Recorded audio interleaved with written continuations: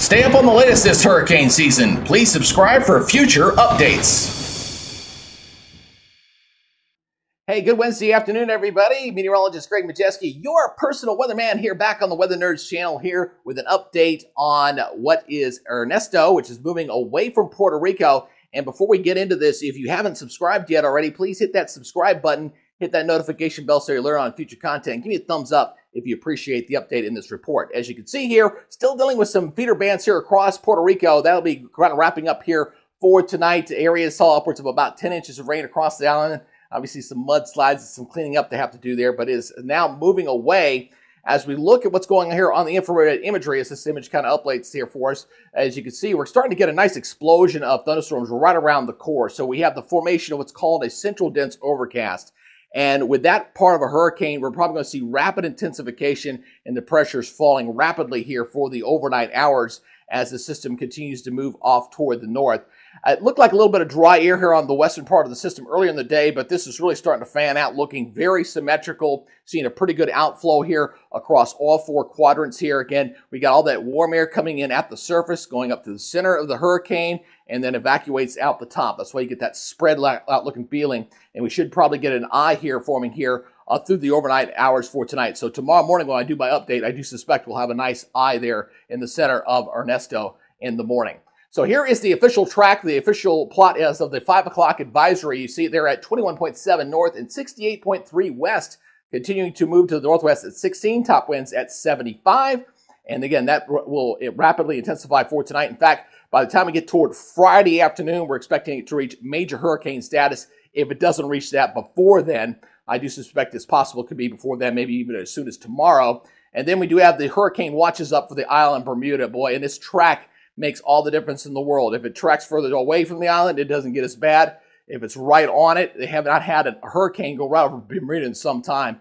I'd have to go back and look at the history on this, but it's been quite a while since Bermuda's actually seen a direct hit from a hurricane. I mean, I'm talking about the eye going straight over the island. But then it's going to race up here across the northern Atlantic, and as it does so, it will begin to weaken as it gets picked up by another trough that'll be exiting off the eastern seaboard. So a little bit of wobbling here as it goes up here toward the north again. Got that deviation of the track of a couple hundred miles here the further up you get. So again, that makes all the difference in the world when you're talking about a tiny speck out in the island known as the island of Bermuda here, if it's going to get a direct hit or not. But eventually it's going to make that big turn off toward the east as it gets picked up by the westerlies there. All right, so here's what we got going on here. Again, the hurricane strength here, getting up to close to Cat 3 status briefly. Then kind of hold its own for a little while, and then as it moves into cooler waters as well as becoming what's known as extratropical here, long range, it'll begin to lose those tropical characteristics, and the winds will begin to diminish.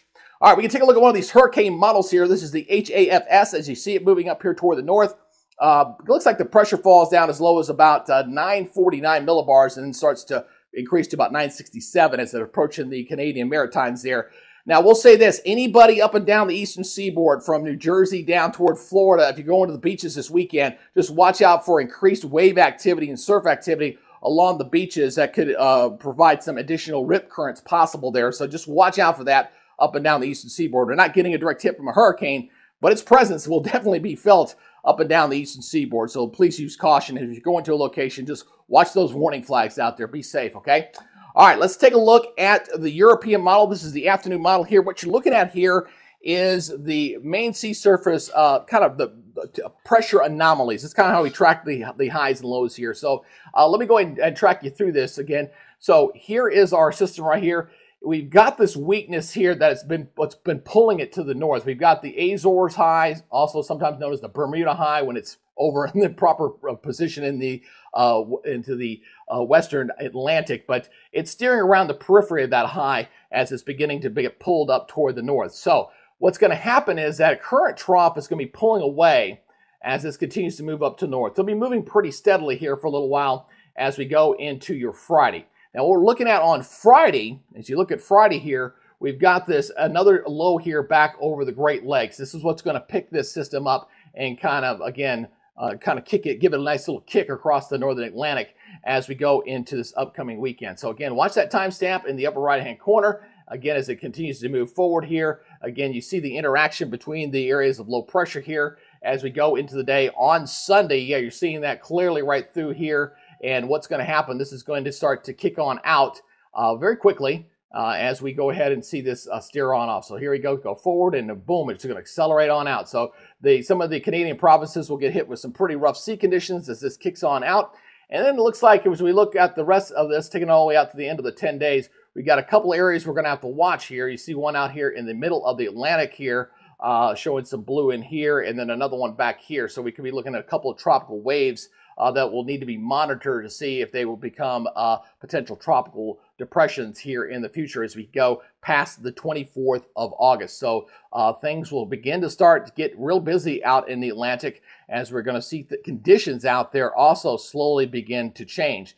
The main reason for this is going to be the fact that we're expecting the Saharan dust to greatly diminish here over time. As I got this looping here on the 12Z, you kind of see here going on out through the 19th that the amount of Saharan dust out there is on the downside, and that will continue to decrease through the end of the month. So conditions out there for tropical wave development will be looking much better as we go in toward the end of the month and going into early September. So things will begin to improve.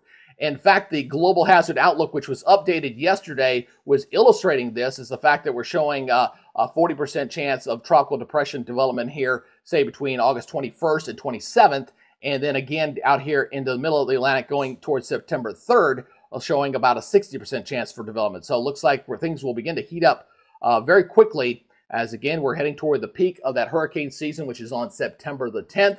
We get 2/3 of our activity between August 20th and October 10th. So things are going to get quite busy out in the Atlantic, and yours truly is going to keep a very watchful eye on these systems to see what kind of impact, if any, they'll have along the eastern portion of the United States and, of course, the Gulf of Mexico. So things are going to get busy, and if you'd like to stay up on the latest on this hurricane season, I invite you to be part of the Weather Nerds family. Always welcome to have another viewer here on the channel. So please hit that subscribe button, hit that notification bell so you're alerted on future content. And as always, give me a thumbs up. You do those things, it does help with YouTube algorithm, kind of allows things to get out to a bigger audience there. And if you got a comment or any kind of feedback, I truly do appreciate that as well. All right, that's your late afternoon update on Ernesto. I'll have another update for you come tomorrow morning. Until then, be good, stay safe, and we'll see you next time. Bye, guys.